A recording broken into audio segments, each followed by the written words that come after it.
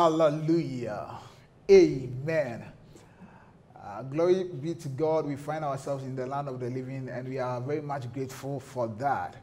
And since God has given us the opportunity to be alive, we continue to thank Him for that, and we continue to live every single day of our lives to maximize every moment we find ourselves on earth. And we thank God that consistently He has fed us with His word for the past 5 weeks.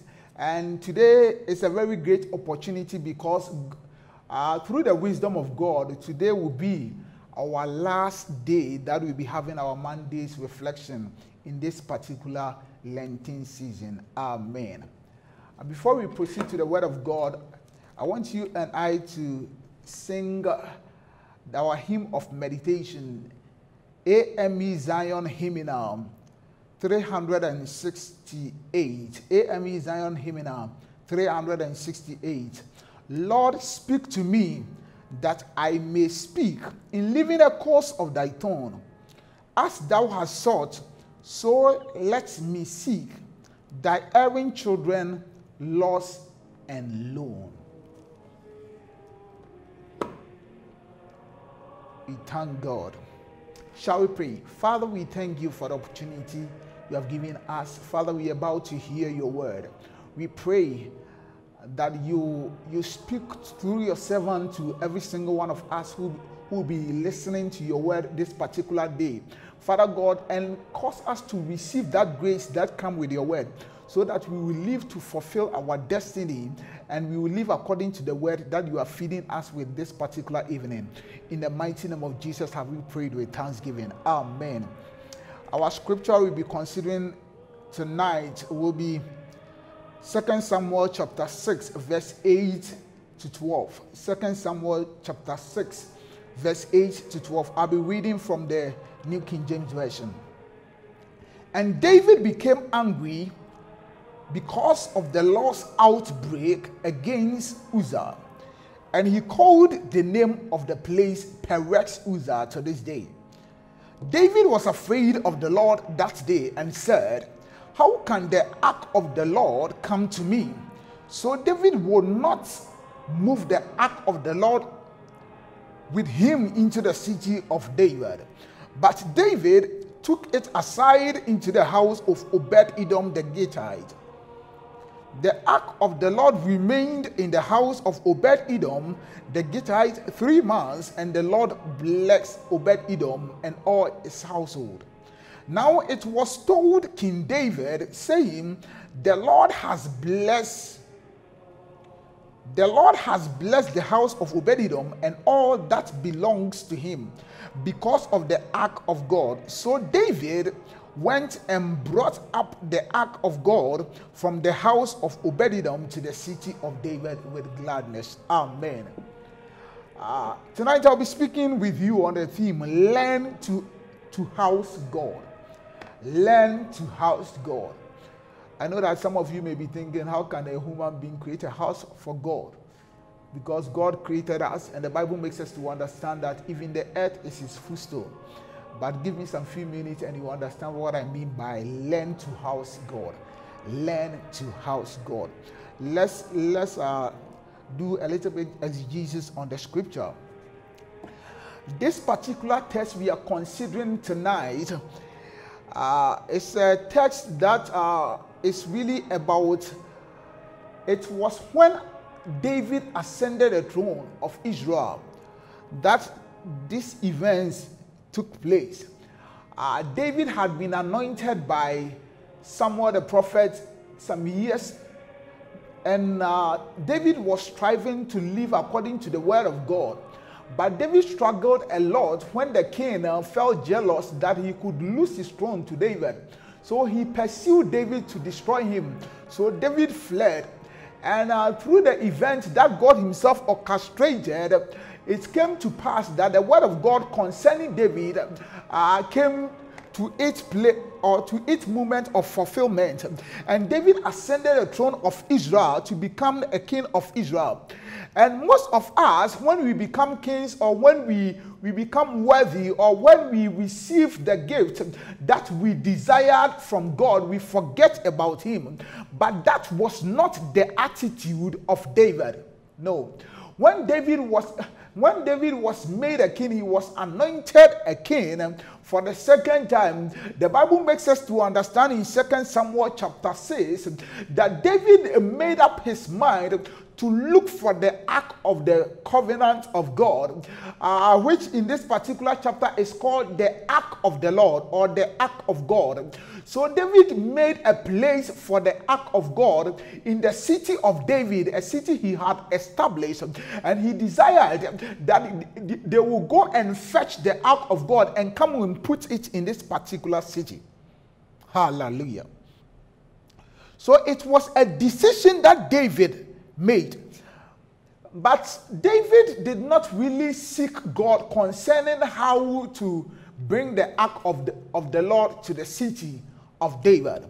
So while they were bringing it, they put it on a cart, on a particular animal, and two people were guiding the ark so that they will have a safe trip to the city of David.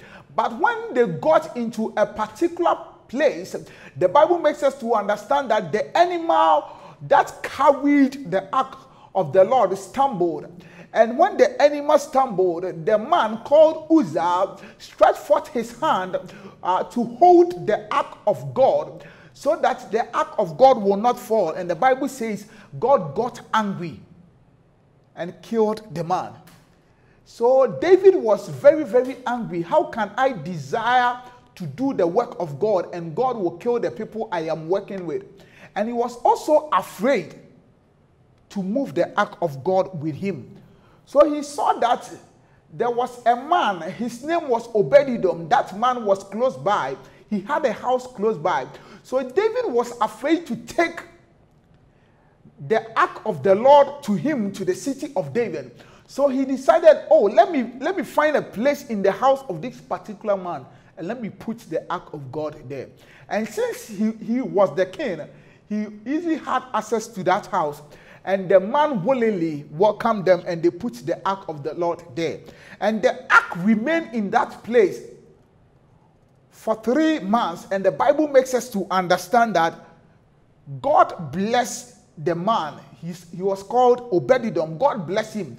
And God did not only bless Obed-Edom, he blessed the entire people who lived in his house, to the point that people became jealous, and they went and told David that God has really blessed the man called Obed-Edom and his entire household because of the Ark of the Covenant, or the Ark of the Lord that the man was housing.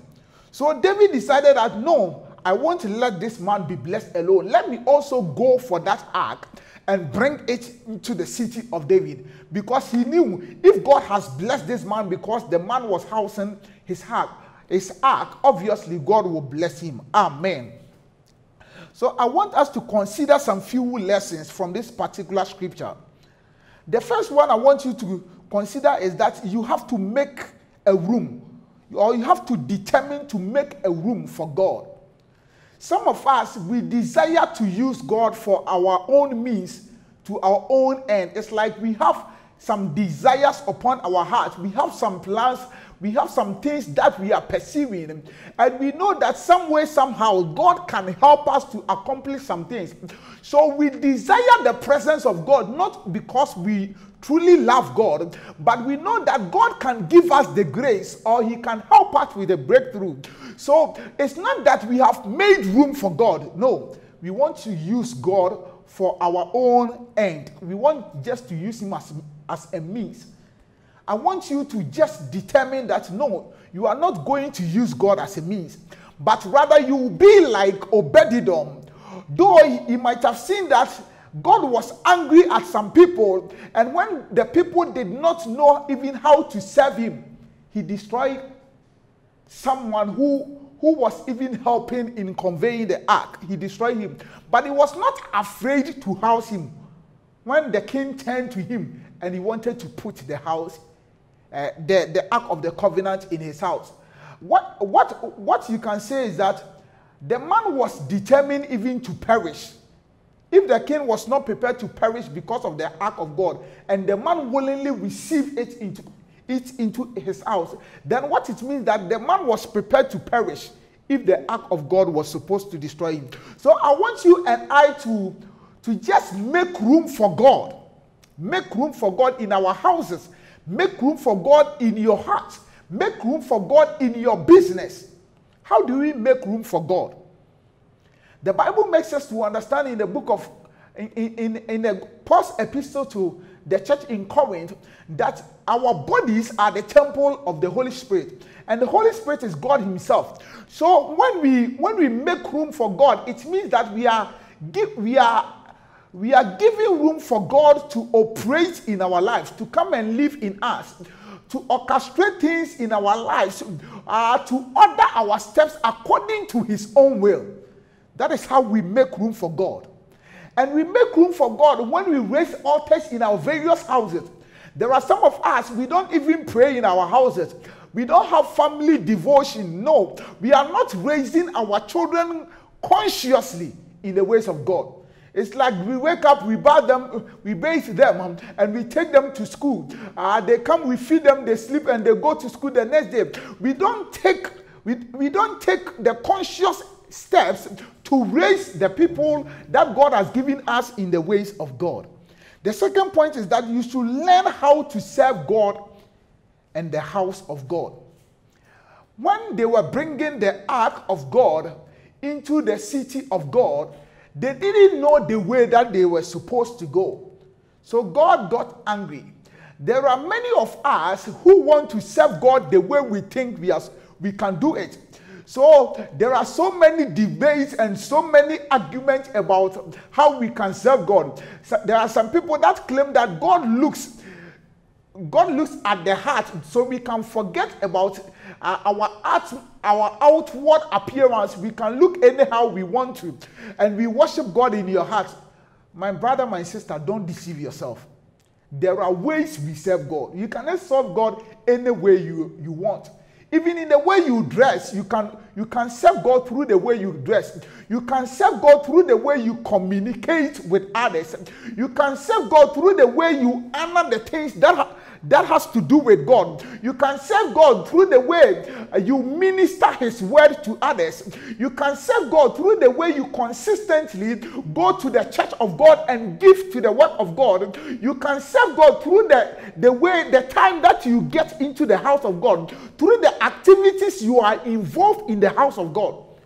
Some of you want people to just clean up the church of God so that you go into the house of God as if you are the bosses of the house of God. You go and worship, and afterwards you walk into your car and you go. It's like you have nothing to do with the businesses in the church of God because you are not interested. No.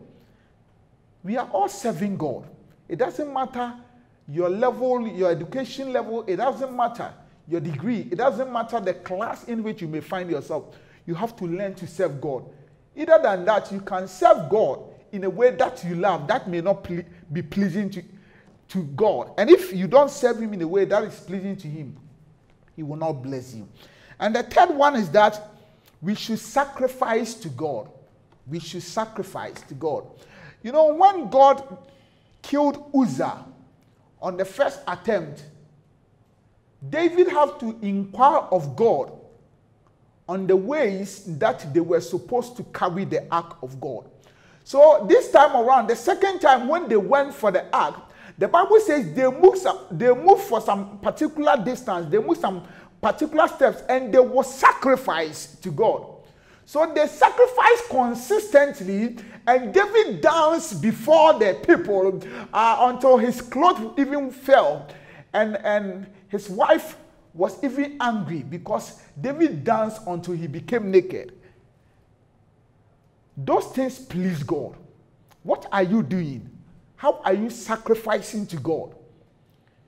Even in this Lenten season, let it not be that you are just praying. No. Some of you don't know, but we have consistently said that the Lenten season is a period of fasting, prayer, and almsgiving. So we don't just fast and pray. We also have to sacrifice our substance to the work of God. We have to give to men of God. We have to give to the needy. We have to open our bowls, and we have to give to people who need our support. When we bless people with our substance, we bless God. When we come to the house of God and we give beyond what we could naturally afford, we sacrifice unto God. And when we do that, God will bless us. So I want you to go beyond your natural ability and consistently give to God. Sacrifice your time for evangelism. Sacrifice some time and witness to others.